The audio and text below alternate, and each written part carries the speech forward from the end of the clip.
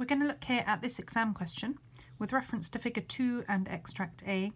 Examine 2 factors that may have caused disinflation in China in 2014. You've got to make sure here that you do exactly what it tells you to do, so you've got to refer to figure 2 and extract A. And then the question word is examine. And examine, remember, you need to have evaluation for that. And it's 2 factors, make sure you talk about 2, not 1 or 3 or anything else, that may have caused disinflation in China in 2014. You need to know what disinflation is. Now, easy way to remember that is that the word disinflation still has the word inflation in it. And disinflation is where you still have inflation, but at a lower rate.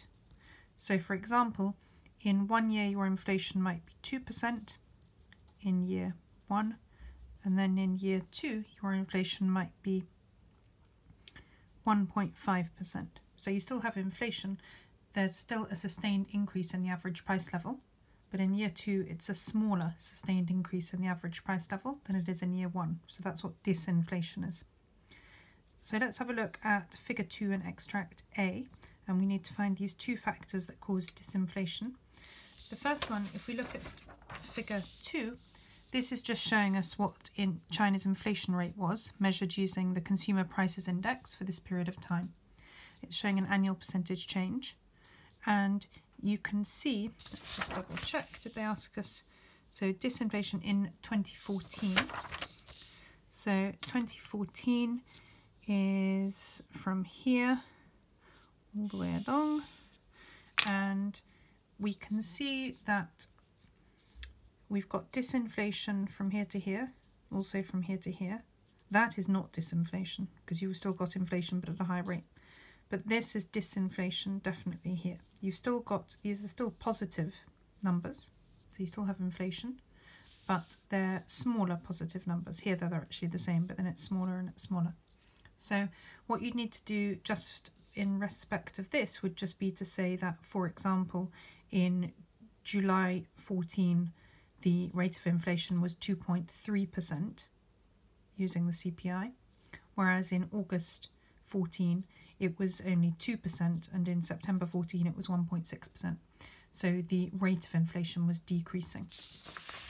Then, when you've looked at figure 2, you now need to look at extract A. We need to find these factors which caused the disinflation. So why do we have a decreasing rate of inflation? This isn't actually what happened, but this would be an example. What's caused that to happen? Why aren't prices going up as much as they were before? There are a few points that they've raised.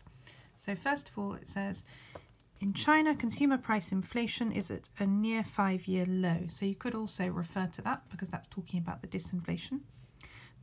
The drop in global energy costs has led to weaker inflation everywhere. Now, so this would be one point that you could use, one of the factors.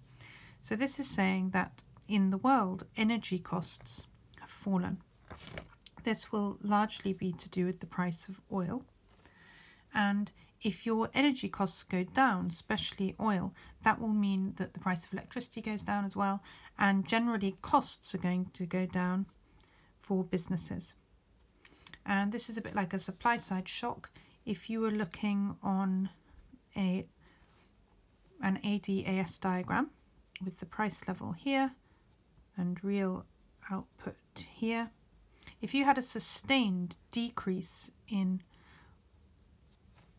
energy prices in the world, you'd actually see a decrease in the price level, or you might see less inflation, but that would be because your productive potential will increase because now you are capable of producing more because your costs have gone down. So your productive potential goes up if this is occurring over the longer term, say if oil prices are lower. Here you actually see a fall in the average price level, but actually it might be that you just have less inflation through energy prices than you did before. So this is one thing that you could talk about. Another one is it says that China had severe overcapacity. That means that they've got a very big output gap. And if you have a very big output gap, you're not producing at your potential. And even if you have an increase in demand, you won't have a lot of inflation as a result. That would be shown on the diagram like this.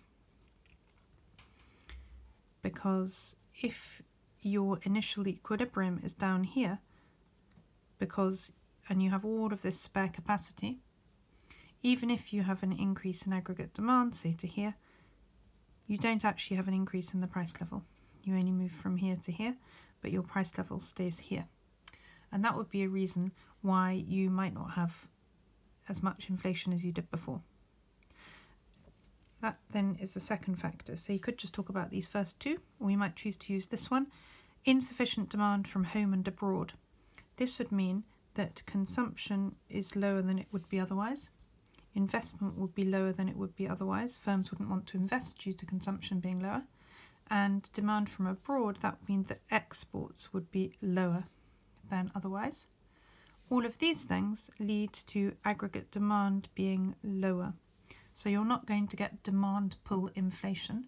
You won't be seeing lots of this happening, lots of demand, aggregate demand increasing, and therefore you're less likely to have as much inflation. So you'll have disinflation, potentially. That is a third factor. Remember, they only want two, but that's another one you could talk about. Now, they're the main ones which they bring up. So there are three which they bring up mainly. And you've also, though, because it says that you must examine, that means that you need to evaluate as well. And the way that you might evaluate is to think about how the points that you've raised already might not occur, or why they might not occur quite in the way that you expected them to. So if we go back to the oil price here, if you're saying that one of the reasons for the disinflation was that the oil price has gone down, for your evaluation, you can question whether the oil price will increase again, and when might that happen. Because if the oil price goes up, they then might start to see cost push inflation, because their costs overall will go down. It will be the opposite of this. LRAS would shift to the left if this happens over the longer term, if the oil price goes up. That would be an evaluation for that point. If you're talking about the severe overcapacity and this insufficient demand, you could talk about what they're doing in China to try and stimulate consumption. So they might be using fiscal policy or monetary policy to try and stimulate consumption domestically. They might also, we know that actually they're doing a lot of investment in China, so that's probably not so relevant here. But as regards exports being lower, and that causing less inflation, they actually talk down here, it says they may decide to use currency devaluation. So this would be an evaluation point here, because you could say that they might devalue their currency, and if they devalue their currency, their exports will become cheaper. So actually they'll export more, and if they export more, then that would help their aggregate demand, and it wouldn't be lower, it would actually be higher. And the other thing as well, if you remember this, strong pound, imports cheap, exports dear, if they were to devalue their currency and they had a weak currency, that would actually mean that whilst their exports would go up, also their imports would come down, because imports will be more expensive. And overall that would cause their aggregate demand to go up, and therefore you might have less disinflation and you might start to have inflation instead. And remember, because it's just an 8-mark question for examine, you don't need any conclusion or anything like that. You just need to make sure that you have your two factors and you evaluate each of those. And don't forget to refer to Figure 2 and Extract A as they told you to.